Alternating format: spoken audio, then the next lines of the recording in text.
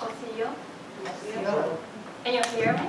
Yeah. Okay, so I'm going to talk about modality in Cherokee, but before starting to present this topic, which is much less entertaining than the first presentation, I just wanted to share with you which were my goals when I came here to CoLang. And well, basically I came here just to explore.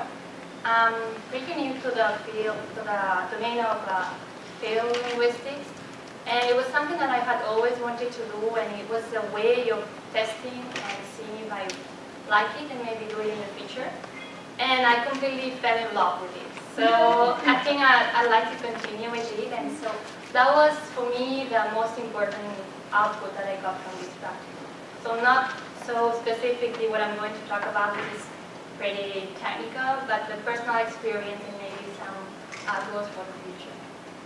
So before starting to focus on modality, which is I only did like 1 week and a half ago, I was flirting with the topic of word creation. I was very interested in how the Cherokee language names new objects, so I was torturing Georgia and Ida and asking them, so how would you say computer or social network or microscope and all these kind of words which are pretty technical in some ways and which are not used in everyday life.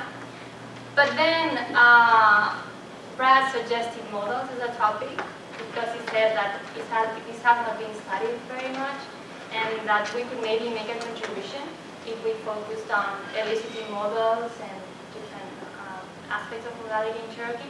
So I thought it was a good idea, and I decided to concentrate on modality. So the first thing that I would like to do is to define what I mean by modality in this presentation. So I focused basically on situational modality and not epistemic modality. So by situational modality, I refer to possibility and necessity notions applied to situations and not to prepositions.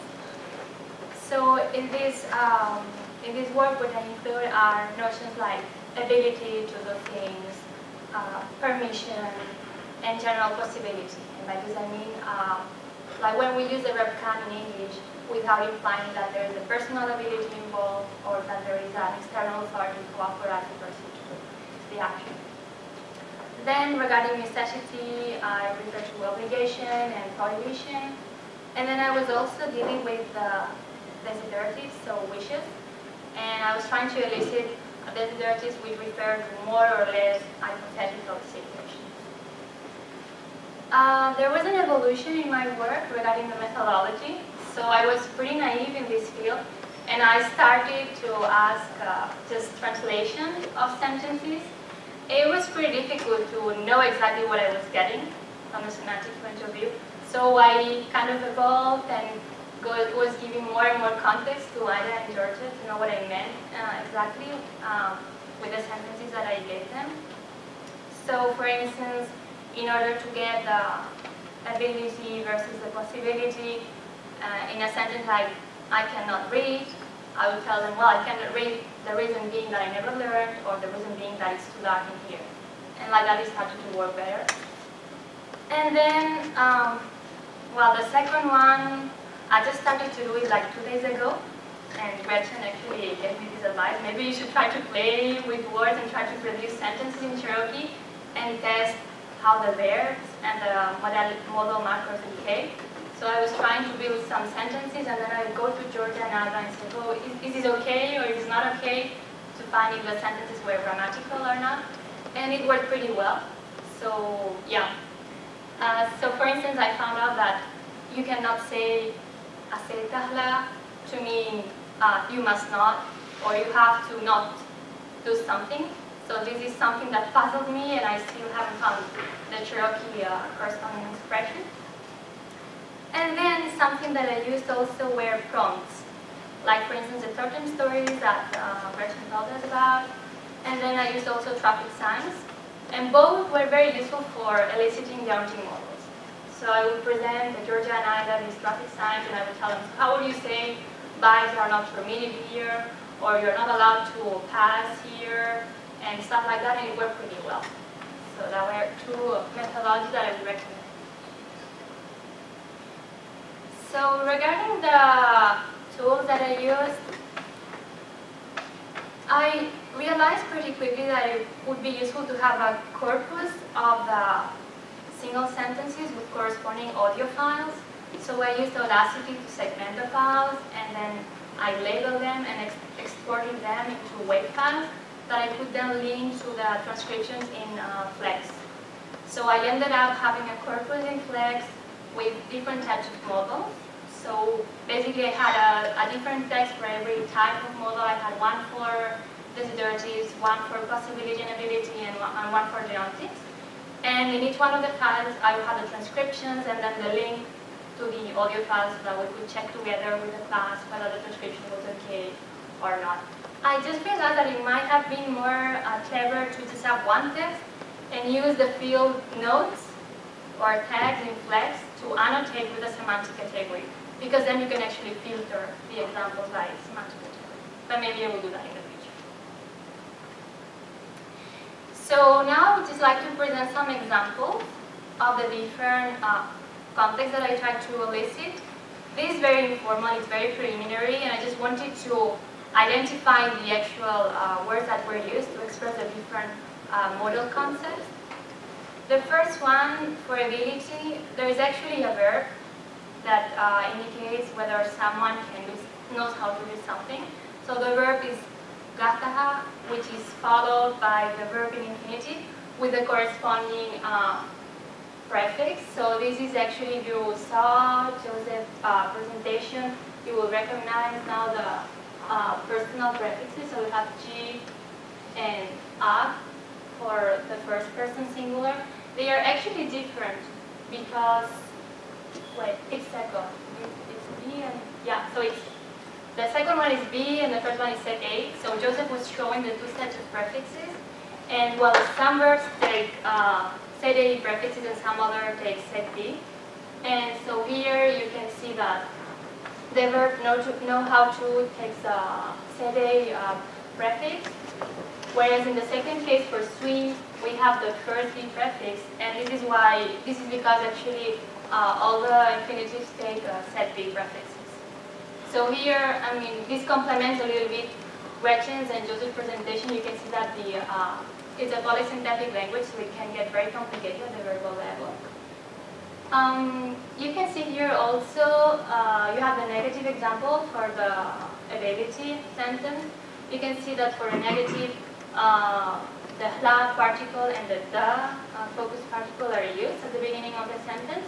And then we also have an irrealis prefix, which comes before the personal prefix and attaches to the verb. This is something that we find in negation. And then we have the verb in infinitive with the personal prefix again. And then for the interrogative sentence, we just have yes, which marks that it's an interrogative. For permission, there were actually two markers. So the first one is comes from elibu, which is an adverb, which can mean possibly. And we find it in a short form in the examples, and with the particle, which is the focus. So we find eluda, which means can. In this case, you can. And we know that that is the second person plural because we have a prefix in the verb that attaches to it. We also have another marker for permission, which is a verb, and which is as would. So we have actually a particle, which is not a verb, and then a verbal marker for permission. For possibility, we find again eli, so the possibly marker, but it's semantically different from the previous example because whereas in the previous example there was someone authorizing the action, in this case there is no authority authorizing the person to do the action or personal ability involved. So here we're just referring to I can walk. It's something that I can do. It doesn't necessarily mean I know how to. It's something that is just possible. And in the negative sentence here, you can see that I can't read refers to a context where maybe it's physically impossible, or so it's different from saying I can read, meaning I know how to read. For obligation, we have another marker, which is not a verb, which is the particle ase, which takes usually the focus particle also, so it usually appears as aseda. And we find then also the personal prefix is attached to the verb. So for instance, in the first case, you can see I have to go to town, at aseda, I have to, and then the aduha, which is town, and awinasi, go to, in the infinitive form, so this is why it takes the prefix of set B. And then we have the same particle with the negative before to indicate the permission not to do something. That is to say, the lack of obligation. So, don't have to. In this case, we have the example of you don't have to wash the dishes, so we see that again we have the same particle, ase, preceded by the negative, and then the verb with the distributive prefix D, which refers to the dishes, which are plural, and then the J, which refers to the person. It's the second B prefix. For prohibition, we have again two forms. We have the particle eli, which appears, which literally would mean I cannot, but it actually appeared when I was trying to elicit I am not allowed to. And then we have the negative of the verb al quotu. So we have the pla negative particle plus the irrealis suffix prefix, which attaches to al quotu, to the verb. For desiderative, I elicited three different structures. So the first one is the verb to want to, which is aduliha, and here you can see again how the prefix is attached to the stem of the verb, and then how the irrealis prefix je attaches in the negative clause. And then it was very interesting because this same prefix, which is used in the negative sentence, is used to indicate a less probable situation or a more hypothetical situation, meaning I would like to. So in this case, we would have first the irrealis, then the personal prefix, and then the verb in infinitive with the personal prefix again. And the translation would be I would like to do something, but I'm kind of dreaming because it's very hypothetical. And something very interesting that derived from the elicitations is the yoseda, which is apparently not something very common because we find the yi prefix again, which is the realis, attaching to an adjective, which means good, which is osa. And so this is something that we should need to explore more and try to elicit more sentences because apparently, well, Brad said it was not something very common. So it's very interesting. And it looks like it's an impersonal desiderative. So it would be nice to do something. This is a summary of all the markers that were elicited. So classified semantically into these three domains: possibility, necessity, and then the desideratives that we're talking about. So in possibility, we can see that for ability there is a verb actually, which is know how to or can, which is gaftaha. Then for permission, we find the particle eli, which is the short version of eligu, the adverb. We find also a verbal marker, which is alskut. And then for the negative permission, that is to say the permission not to do something, we have the negation of the deontic particle ase, with the da, which is the focus. So plata, aseda. Then for general possibility, where no personal ability or external authority is required, we find again the eli particle. For obligation, we have another marker which is not verbal, which is ase. And then for prohibition, we have a verbal marker with a particle, which is pla, the negative particle, plus the irrealis prefix. So here we have the three elements. And then for the desiderative, we find verbal marker, which can be less hypothetical if it comes without the irrealis prefix, and then more hypothetical if it comes with the e prefix. And then finally, the impersonal that we identified and that we should analyze further to see in which context they be used. So it was something that actually surprised me, because if we think that Cherokee is a polysynthetic language, we actually would expect there to be prefixes that would attach to the verb to mark modality, but actually we didn't identify so many prefixes. So the only one that appeared was the "y," the governalis, which is not exclusively modal. So typologically, we could say that Cherokee belongs to the group of languages which can mark modality with verbal constructions, not really with affixes on verbs. And so you can see that it's actually the mainstream. So you have over 150 languages that can mark possibility with verbal constructions, where you have only very few languages that use only other kinds of markers, and a little bit over 60 languages that mark it with affixes on verbs. So we could say that it looks like it's mainstream. So this preliminary analysis actually opens up a lot of issues to explore. So the first thing is to analyze more deeply what is the actual use and the pragmatics of the model, so that in the same way that we see that in English a lot of times can is used instead of may. This might be one of the reasons why eligus appears both for possibility and permission. So we should analyze it in more specific context in order to find out if there is an exclusive form for permission, like may. Then I was unable to elicit two different markers for should and must. So I was only able to elicit asset, which apparently is only must, but I wasn't able to find any other structure which indicated a less strong obligation.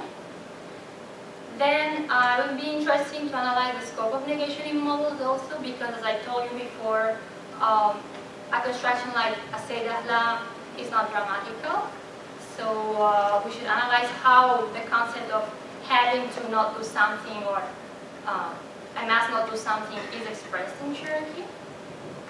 Then we saw as well this impersonal construction for desiderates, which takes the realis plus an adjective to see what is the actual context of appearance of this particle.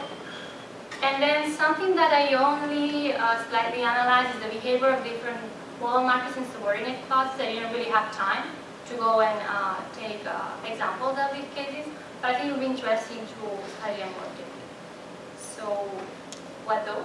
This is all that I have to share with you about models, and yeah, I think that the corpus that was built will be used by other researchers, and I hope to be able to put that online or to share it with other people, because it's already flexified, more or less. That's it. Good.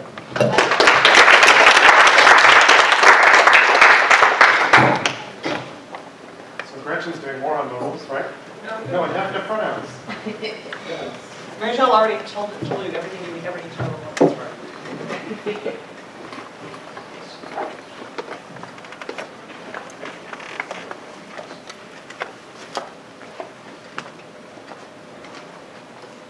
Okay, so I'm going to talk to you guys a bit about indefinite pronouns. These are something that interests me for a variety of reasons. Number one is that I've worked on them in Mi'kmaq as well, which is another language that I've done some work on.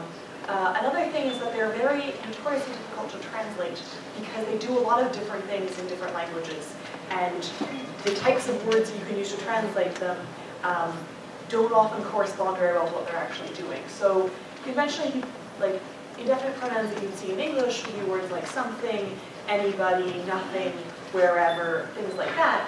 But that doesn't necessarily mean that just because you can translate something as something, if you will, that actually corresponds to everything that the English word something does, or everything that the English word anything does. So one of the other things that I was, one of the main things that I was looking at in Cherokee was to say, how do these words, what do these words look like? What do they do? How do they relate to each other? And I think this is something that's useful to know about the language. It's something that I haven't been able to find a lot of stuff on in the Cherokee Online Dictionary or in Brad's grammar. And I think understanding what some of these words do and how to use them is also something that can eventually feed into some sort of lessons people who are trying to learn the language because if you don't know where you can use these words, you're not going to be able to use them correctly. You're not going to be able to use them the way they're supposed to be used. So let's look at a few words in Cherokee. So kilo is often translated as someone or somebody. It can also mean who in certain contexts. And so far things are looking pretty good. I mentioned when I was out here earlier that there are these endings and they don't seem to do that much. So we're just going to call all of these kilo. If you see someone tell me who is it, you could say it's somebody or choose somebody. And you can also use it in NPI-like context. Don't make so much noise, somebody is sleeping. And you can say that whether or not you know that it's a particular person that's sleeping, or if it's just, there must be somebody sleeping because we're in a hotel and it's late at night, and I'm sure that somebody's in bed by now. And you can also use it in things like questions. Did somebody tell you? Or did anybody tell you? And you can also use it in a negative context, plata, kilo, and so on. I don't believe that anybody knows. So there's a variety of different ways you can use kilo. This looks very straightforward. Hey, maybe everything is just kilo, and that would be really easy. And then there are a few others, and then the corresponding indefinite to kilo for things that aren't people is gust or gogusti, which are just phonological variations of each other. So you can say something like, I'm too tired to do anything, or about 3 or 4 days later he was noticing something. So this could mean something like anything or something as well. And then we also have ilafla, which means something like somewhere. Last sentence for comedic value. I think we can all agree that it's pretty true that Lawrence is really hot this time of year. So one interesting thing that I'm first noticing about these is oftentimes when you see words, indefinite words in languages like English, they're often somewhat related to each other. Not always, but often related to each other. So you have something and anything, and they both have that thing in there. These words do not appear related to each other. We had kilo, we had gust, gohusti, and we had ilafla, and they barely even have any letters in common at all that I could find. So it looks like they're very distinct lexical items, which itself is kind of interesting. And now we get into the really crazy part, which is, so here we were doing pretty well with anywhere, I don't know anything, something like that. Now when we start talking about you can pick anything, pick anyone, we get this new construction, we get several new constructions. The first of these is something that looks like gawada yusti, but the gawada may or may not be part of that. And this comes up in context like you can pick anybody or choose anyone if you're giving someone a command. You need someone to be your partner for this project or something like that. Choose anybody. You can't have everybody be your partner because then you wouldn't be partners. You should all be working in a big group. So that's something like pick anybody. There's also wenusta, which looks like it might be related. You can see this ust kind of in the middle there, and there might also be an ust in the middle there. So there might be some sort of relation between these. There might not be. But there looks like there's something going on that's some sort of relation between them. And this can be used when you're talking about some constructions that aren't terribly well lexicalized in English, but when they're talking about something, you don't particularly care what it is or what the result is. So if you want to say something like Mary sleeps just anywhere, meaning she doesn't mind where she sleeps, she's an easy guest to have over, she'll just sleep on the floor, then you can, you can talk about it in that type of context. If you want to say it doesn't matter how somebody does something, you can say, do it any old way, menusta. Or if you, just need someone to mow your lawn, but you don't care if he does a terrible job, you can say, just go pick any old man. It doesn't matter. And then there's this other one that looks completely different and also seems to mean some very similar things. But there's probably a meaning difference that I'm just not very well aware of here. So this construction, they got you can say, don't just pick anyone, which if there was the this is kind of a negative equivalent to this sentence, but they don't look morphologically related. And so you can say, don't just pick anybody, make sure you pick whoever are very important. You can also use it in kind of a general statement, like every dog eats, any dog eats. Or somebody who is rather shy, who only likes to talk to people he knows, you can say he won't talk to just anybody, he only talks to his family or something like that. And it looks like this is probably related to nigata at the bottom, which you can see means everyone or all, something like that. I'm not sure. And so nigata could just have this da particle that we've been seeing a lot, and which means there's probably some other type of particle on nigata, but I'm not quite sure what it is. So this is why I'm going to keep working Cherokee. And then there's also this other word, which goes klesti nigalstiha. So you can also say, don't just pick anyone. So notice that these examples look very similar to each other. Don't just pick anyone, don't pick just anyone. But in this case, nigalstiha specifically implies that the thing you're talking about is really of low quality, it's crap, it's inferior, it's not something that is very important or is very good. Whereas niga'al doesn't imply that. It just says, you can pick anyone, but it might turn out to be good. In this case, it probably really isn't. So in this case, you can say, so for example, Mary picked any old book. I'm pronouncing that wrongly, I'm sure I am.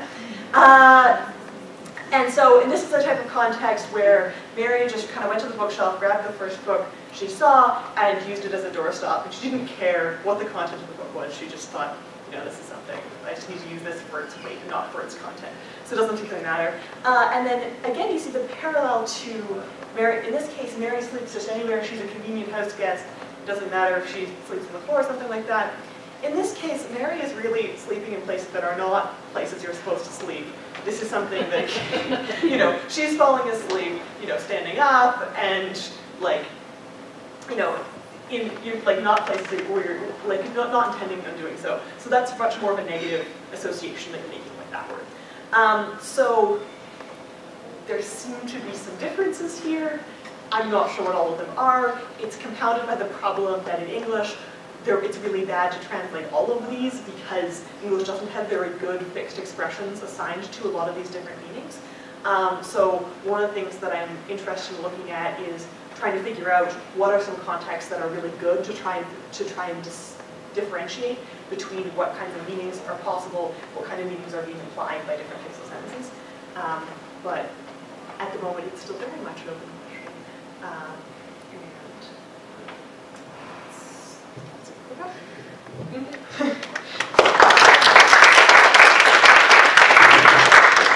I was told many years ago when I was learning how to do sweat lodges that it's not an endurance contest, neither is this. So please stand up, stretch. You don't have to wriggle around your seat. You can go ahead and move. It's okay.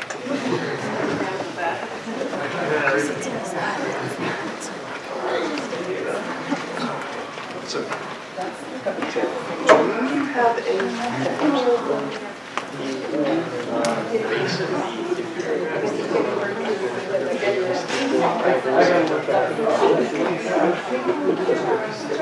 I just need that.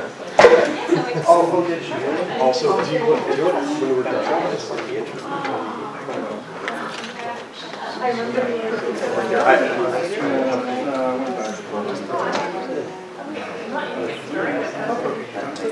you've heard me Brandon? Oh, okay.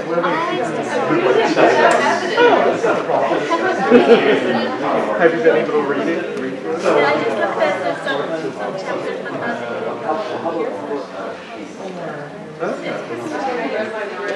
Oh, God. I used one.